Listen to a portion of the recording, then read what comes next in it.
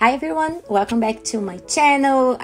I'm Danny for Cupcakes Gourmet, and today I'm gonna show you guys how to paint a doll face in fondant, biscuit, porcelain, anywhere. And the video is dedicated to Anay Lewis. I hope I'm saying your name correctly. Then you left me a message, so cute. So today's video is for you, and we're gonna start. I already painted it because that's how I'm showing you here. If you guys want to see how I got this face, how I sculpted that, you just please leave me a message down below and I can do that for you. I have this face probably here for, I don't know, like 5 months. I was doing Ariel. I was trying to make Ariel, but I didn't know if I wanted a big one or a little one for the cake, so we kind of went to another route. So this has sitting here forever, and I decided to show you guys how I paint. How, if you want to put a lot of details, take your time on the painting, you know, you can go crazy and make so much layers, so many layers and details and colors and things like that.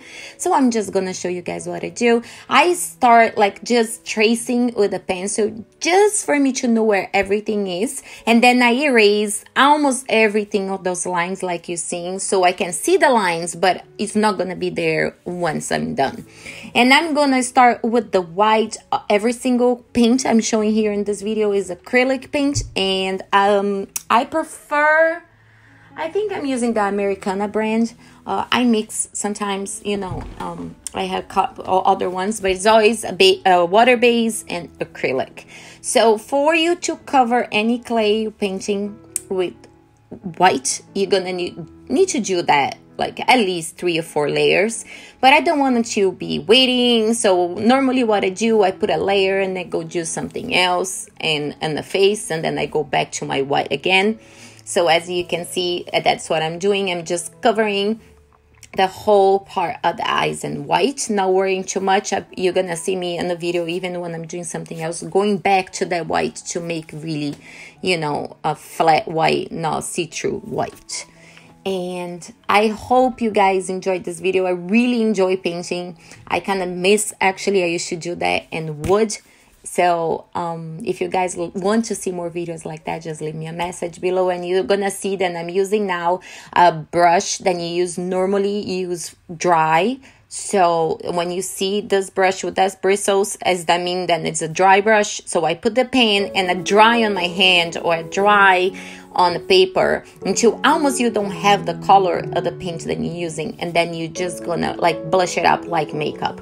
So with the white, I'm gonna start doing everywhere where the highlight would be, like you getting your makeup done. So on the top of your nose, the middle of your forehead, you know, the cheekbones, and the everywhere, like then the light will shine first, you know, the top parts, if it makes sense. As you can see, under the eyes where the cheekbone is, in the middle of the forehead, a little bit, and you know, everywhere, just to give the model more like a feel, the 3D effect. You can even use highlight and shadows to make this face look like 3D, but it's basically straight. If you guys want to see that, and I can do that for you, make another face like this, but instead being model, and you can see the form be like just a flat piece, and then you can do, you know, those details, because it's cool to see the difference too. Actually, I think I'm gonna do that for you guys, or for me too. We always learn something else. So as you can see, I go back to the white, put a little bit more white, and here is basically some of the colors I'm using. I'm getting a little beige, like skin color type. The same thing with the dry brush, and I'm just gonna go over a little bit at the edges where the white, then I just place it on, so it's not gonna be like a harsh line between the white and the skin. Exactly why you're getting like an eye makeup done, you know, you need to go that brush back and forth to buff it out and don't see anything. And now I'm gonna start worrying a little bit more where I'm putting that. If you made any mistake like me, then I didn't wait for my white to dry, and you saw that I made it a little mess. Just get a little water and clean up. Don't worry, don't panic. That's why I didn't edit out of the video, because I want you guys to see. Then everybody makes mistakes, everybody goes off the line, line, you know, you don't need to panic, just fix it. And now the same thing with the little pink, like kind of like salmon kind of color. I'm just gonna go over the corner of the eyes, just basically putting the color, a little bit water, and go all around. I'm not making any line or anything. I'm just placing a little buff of the pink on the corner of the eye. If you haven't yet, please go to my Instagram. It's here, #cupncakesgourmet, because this picture was there already. You know, there's another picture. Sometimes I show two things to see what you guys want to see, and I really would love to see you guys tag me and show me what are you doing. And now with the same pink that I place on the corner of the eyes, I'm just gonna cover the whole lips for her mouth.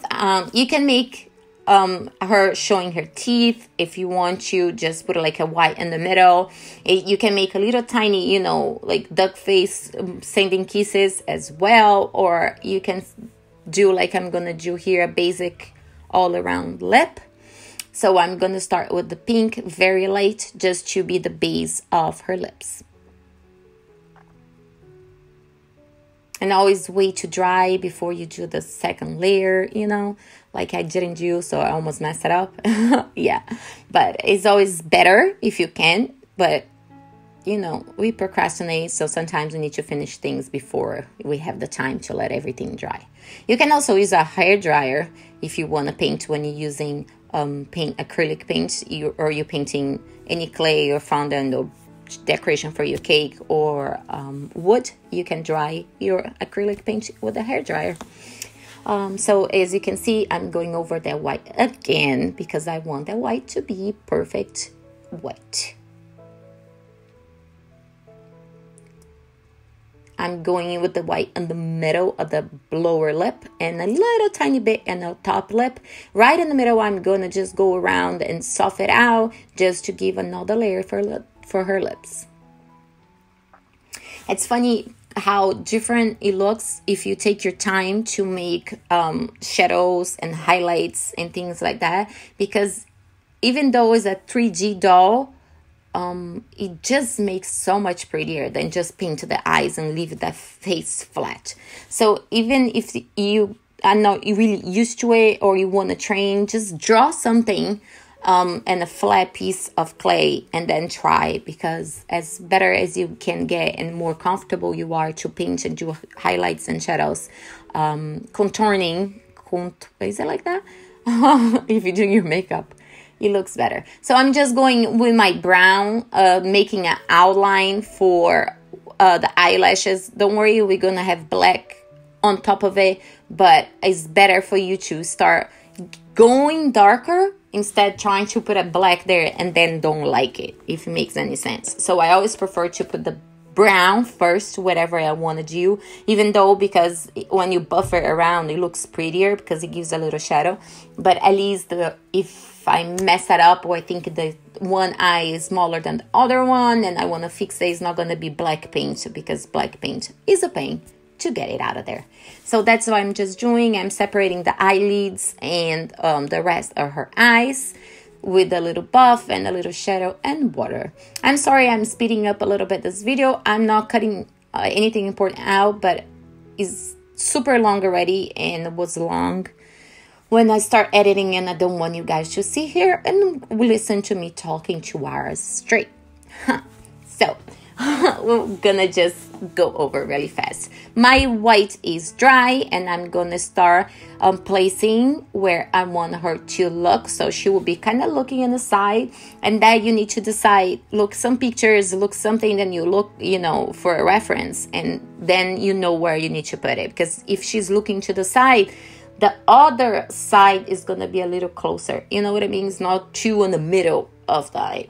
So that's what we're gonna do. I always do with a little pencil so I can fix it if I like it, if I don't like it, if it needs to be bigger. And I go over the white again so I can see my tracing. But even if I miss a little piece or if it's there, we are not going to see it. And again, another layer of white.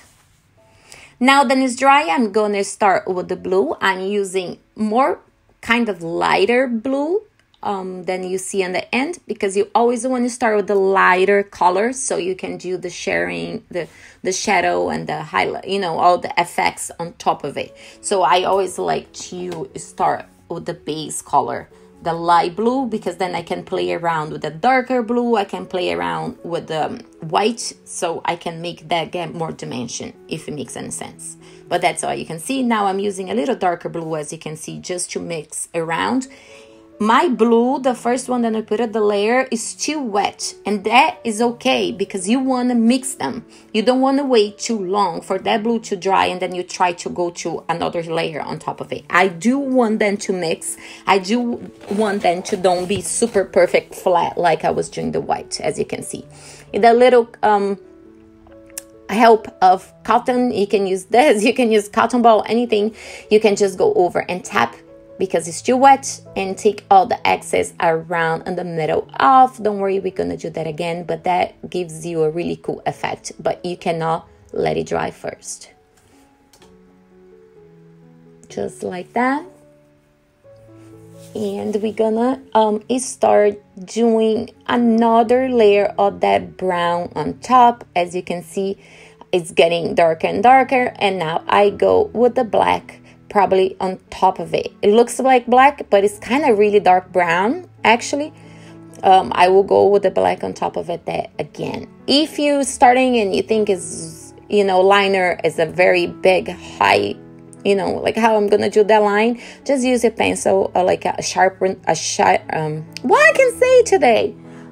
You just use a pen, and you can use anything, a Sharpie, whatever. That's what I want to say. And now with the liner again, I'm going with the darker blue, and I'm just gonna go over to make some lines and getting the excess off. I'm just trying to give more of a 3D effect, dimensional kind of thing on the blue of the eyes.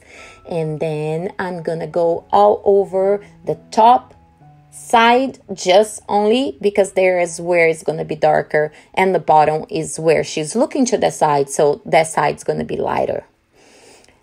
So that's what I'm going to do. I don't worry too much in the middle because we're going to put the black there, but I'm starting with a little tiny bit of yellow at the side, and I want it to be lighter just to give another detail and another layer.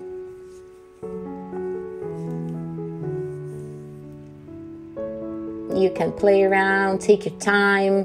It's too wet, the blue is too wet, the white is too wet, if it's drying and you think you're not going to be able to use, just put your brush in the water a little bit, take the excess on the paper off, and just go over so you're able to mix everything. And now I'm going to the bottom side at the white. And you just mix everything, and you keep doing that until you're happy with the color at the base of your eyes. I'll probably go, of course, with a little bit more blue, but now I wanted to dry a little bit before I go back there. And just with a little tiny line with brown, I'm just marking probably, where your eyelids are, that little line. Then it's not your eyebrows, but it's the eye line, that line from your lids. So that's what we're gonna mark right now. So it's more like it's not even painted, it's kind of there, but it's not super dark. And now I'm gonna make the line with the darker blue around her eyes.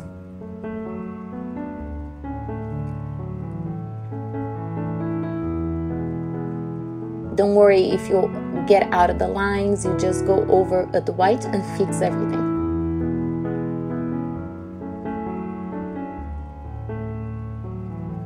Just like that. So you can see that the eye color is already getting some shape, some dimension. I'm trying to see if it's dry enough for me to keep going. And with the blue, I'm trying to show you guys that I use there. I go with the brush on my hand to get the excess, to be sure that I didn't put a bunch of paint on the brush and then I'm gonna place on my piece and it's gonna make a mess. So if you're using liner, always clean up a little bit, you know, like put a little water, go over, and then you see and you know then it's perfect. And that's why we're gonna do little lines from the outside of the corner or the blue line to the inside where the black's gonna be. And don't worry about being straight or all perfect, the same size, the same shape, don't matter, because that's just the first detail. And now I'm cleaning up the edge of my blue just to be sure that it looks like a circle, and then I can clean all the rest of the white. And we're gonna clean the other side as well. I even went over the brown a little bit more than what I wanted, so you can see that I fix it. Sometimes I keep my mistakes or things like that, and I could edit out of the video, but I think it's important for you guys to see too. Then if you made a mistake, you can clean up, and then to encourage you to try. You know, everybody then is doing that for a while. You're gonna say, oh, I can never do that. Yes, you can. You just keep trying, and I'm pretty sure you're going to be able to do it if you have patience and you try. And now I'm going to use a little white in the middle of the lips just to give a little bit more of the depth, and like you're going to see, of course, more of the lower lip reflecting the light than the top lip. And now I'm going top of the brown line again with the black. I did one side, and now we're going to do the other. Just like that. If you're scared, just let the black dry before you do anything. And then the back of the paintbrush, as you can see, I'm just making the black line, the ball and the middle of the eyes, and I'm gonna go like white enough to touch those lines that I was making in blue. Just like this. And now you need to wait a little bit to dry, so I'm gonna go with a little brown, a dry brush again, just to give some shadows on, you know, her nose and mouth and forehead, like if you're doing your contouring like a makeup. So everywhere, then the light under the nose, on the sides of the cheeks, you know, things like that, just to give the other effect. You cannot use just the dry brush with the white and then highlight everything if you don't do the darker sides, because then it's gonna look weird. So if you're gonna take a time to do highlighting and contouring for your piece, whatever you're making, you need to make both of them, not just one. Oh, I'm gonna put just some white here and then that's it. You actually, I take it back. Of course you can, but you look better and it's gonna look prettier if you do both. Like you can see, I'm going up with the line, just buffering a little line darker right there. It's still with the dry brush just to mark the bone on her nose. And now I'm going to use a very tiny liner, and the black is still wet. I'm just going to pull a little tiny bit of the black to the sides, like 3 or 4 lines in each of the eyes, just to still give a little detail. I'm using the black that is there. I'm not putting anything, you know, more. And now again, I'm going back and put that yellow that I placed on the sides, just to give a little bit more, you know, life. And now with the blush, like normal makeup blush, I'm using my hand, and I'm gonna make her cheeks a little bit pinkier.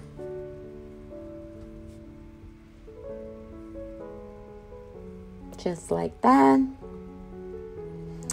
Here we go. Let it dry a little bit more, and then we're gonna work a little bit more on the lips. Just go with the liner and make lines in white, and then we're gonna do that with the dark pink and keep going, but that's what we're gonna do right now. And you see that my hand keeps going, you know, dirtier and dirtier, but that's okay. And now I'm doing a little bit of the lines with a darker pink. Don't forget to leave me a comment so I can dedicate my next video for you guys. Teach me, tell me what you want to learn. I want to do a bunch of things for Easter. We're gonna have a little Easter party, and I know that I need to send presents for the kids and teachers and things like that. If you guys want to see something cheap and easy that we can make to give everybody, because sometimes buying for everybody is not, you know, easy. So, and I'm just using my darker pink with a little bit of water and going all over what we did, just to cover the whole lips. And you can see that I clean my brush on the paper just to even get more of that dark pink out. I just wanted to, you know, I make a little detail. And now with the brown, you can see that I'm pre-mating a line to see where I want her eyebrows to be. And now I'm gonna go very gentle and very tiny strokes just to make the hair of the eyebrows.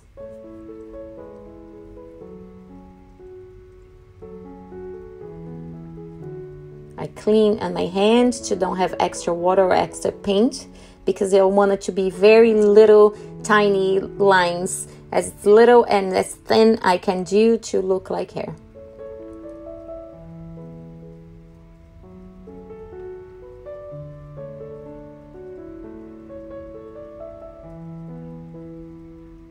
Here we go. And now with the dry is clean, but it's have a little bit of water, I'm just gonna go under and clean up to be straight, like she's getting her eyebrows done.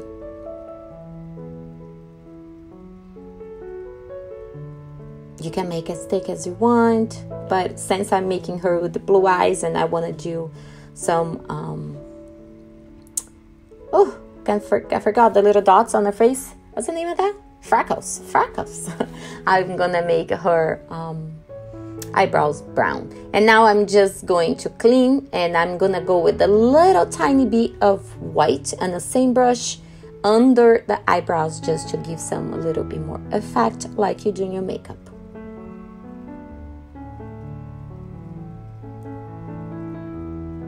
And you can see then, just looking at the piece, it looks so much more 3D than it really is. So I'm kind of excited with the idea and make with a flat piece so we can see how that works. And I'm just putting a little darker pink in the middle where, you know, the lips are touching each other, just to be a little more detail. And now with the liner and the white, I'm gonna make the light reflection. So it's a line, and then we're gonna make a white dot right there, and a little tiny one. And remember, then those light reflections need to be on the same size, the same side in both sides, because the light will reflect just in one, you know. Just like that. We're gonna let it dry a little bit. And now with the tiniest and skinniest liner you have, we're gonna start making little traces for her eyelashes at the bottom eyelashes.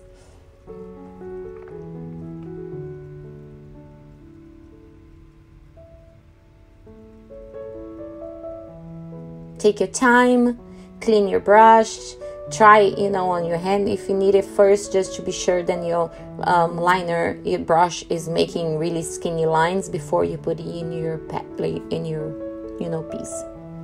And we're gonna do that on the one side and then to the other side. So if you're starting is the first time you're doing it, just let it dry before doing this liner that I'm doing. But this liner I'm doing in brown, just to connect everything to the side of the eyes, to the other side where the line for the eyelashes would be. And now we're gonna do the same thing the other side.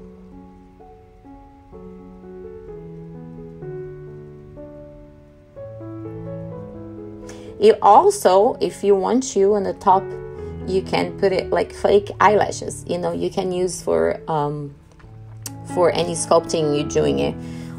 You just glue, you know, fake eyelashes on the top too. But this time I just painted to show you guys a little bit more. And I'm gonna do the line to the other side as well to connect everything and give some finishing. And now with the black, I'm gonna start very gentle on the sides, and we're gonna start doing making her top eyelashes. Always remember the sides your eyelashes are going, so always have a picture or like a photograph, anything for reference, so you know, just to keep everything kind of realistic. I really like this brush. I got this brush in one of the hauls. Here in the channel you can find it, and the liner is very, very cool and very tiny, so to make the eyelashes, it looks really cute. the same thing to the other side. If you're doing this for the first time, just let it dry before you try to the other side. Then you can put it upside down or whatever way is easier for you. Just be careful to don't touch the other side, because you know it's gonna make a mess. And of course, don't forget to subscribe to my channel and be part of our family. We're growing, so much more to come, and I'm so happy for everybody that is really subscribing already and leave the message and likes and everything. It makes me, even though you know sometimes the days and the times go by and we are like everything in the rush and kids and family and work and all this, makes me sit down here and make the video for you guys, because makes me happy when you guys watch and participate and leave a message. So please subscribe and share it with your friends, you know, because that helps me, and helping me being happier, I can even bring more stuff for you guys. And now I'm going again with the dry brush and the white, just to give some light on her face again, since we go so much, you know, with hands and colors. And now I'm using my liner to make her freckles. You can use any tool or toothpick, anything to do this, but since my liners are here, that's what I'm using. And you put as many freckles as you want, or no at all. That's just, you know, just a little detail.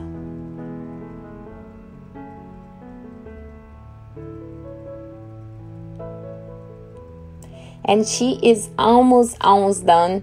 You can give more effect to her eyes, go back with the darker blue, you know, many things you can do. But I think that if you take this little time to finish your doll or your sculpture, anything that you're making with that much details, instead just putting blue and a dot in the middle, it gives so much more life, and it looks so pretty.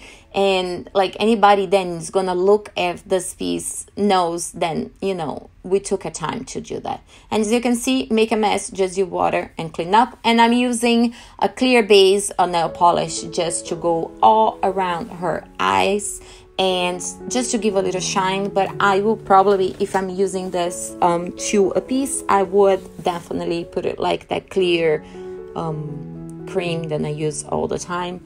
And I will show you if you guys want to see in the next video. Just remind me and I will put a picture for you guys here. But maybe you guys want to see me finishing this, you know, this head, this face.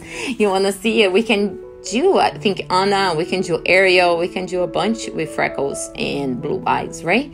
Who else has blue eyes and freckles? Merida has blue eyes and freckles.